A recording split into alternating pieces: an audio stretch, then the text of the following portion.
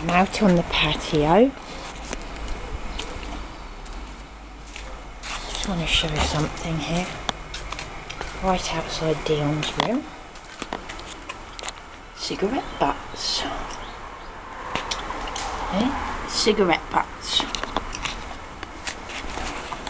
Now, when I moved in, Dionne said, oh, here's another cigarette butt. When I moved in here, Dionne's asked me, do you and your partner smoke funny stuff? Do you know why she said that? Because she then said, because I've been finding cigarette butts. There you go, there's another cigarette butt. Now, then she went on to attack me and my partner, her and her friends, who seemed to be under the influence of something. Now, it does state in the contract that tenants are not allowed to smoke on the premises at all, not even outside. Which is interesting, because after she attacked me and my partner and then went on to assault me after ignoring a police caution from PC Right EB411, the police officer that I've reported to the IOPC for saying he saw me smoking outside when I had my phone in my hand in distress.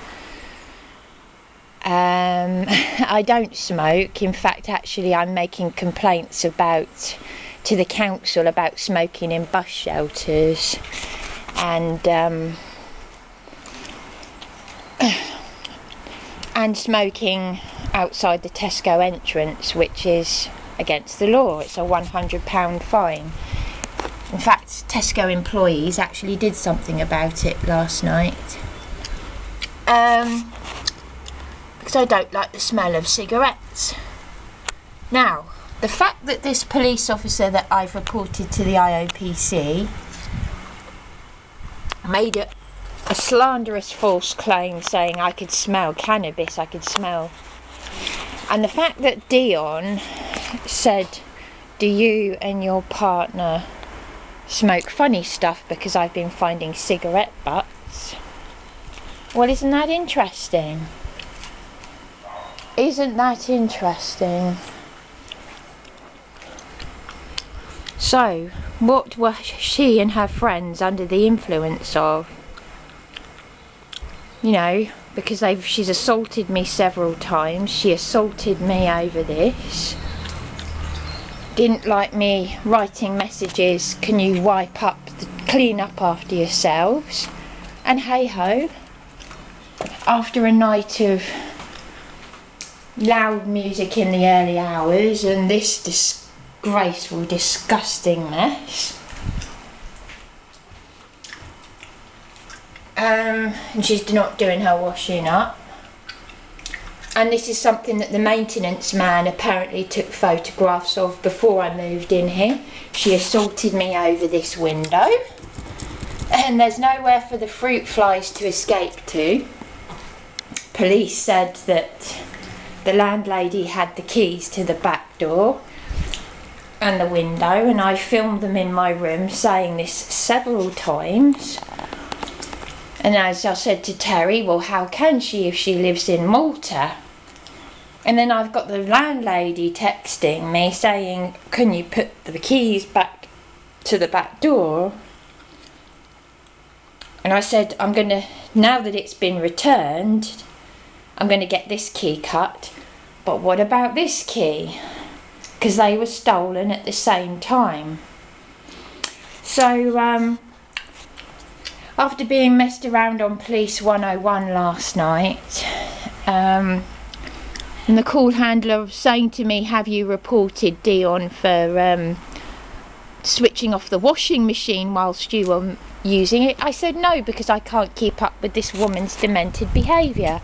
And if this woman is under the influence of drugs, smoking funny stuff, which in the contract says you're not allowed to smoke on the premises at all, and they're not investigating it, and she's supposed to be a school teacher, and she's attacked me and my partner, and they're hanging, and the call handlers, the police call handlers, are saying, well, they're well within their right to hang up on you.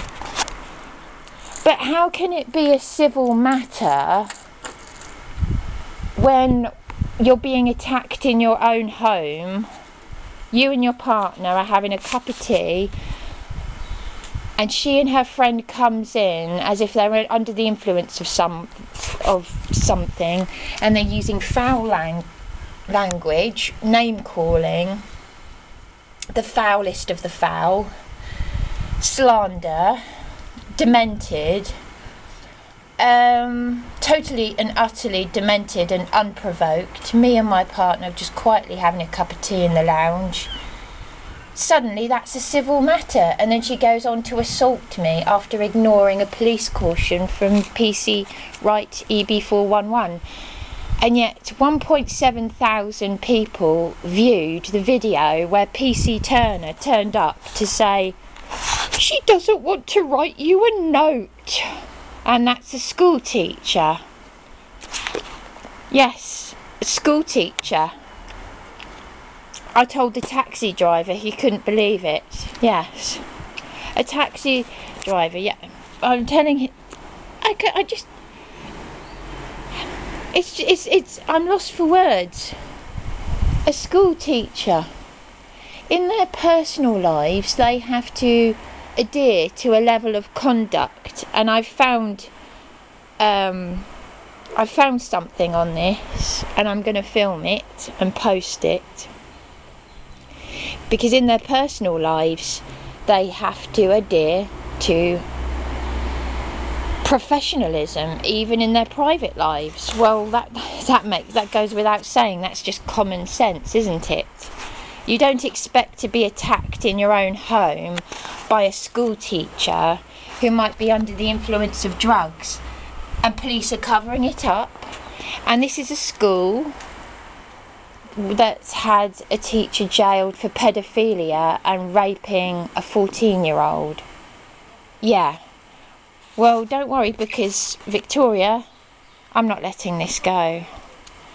So this is all for the solicitor that I speak to.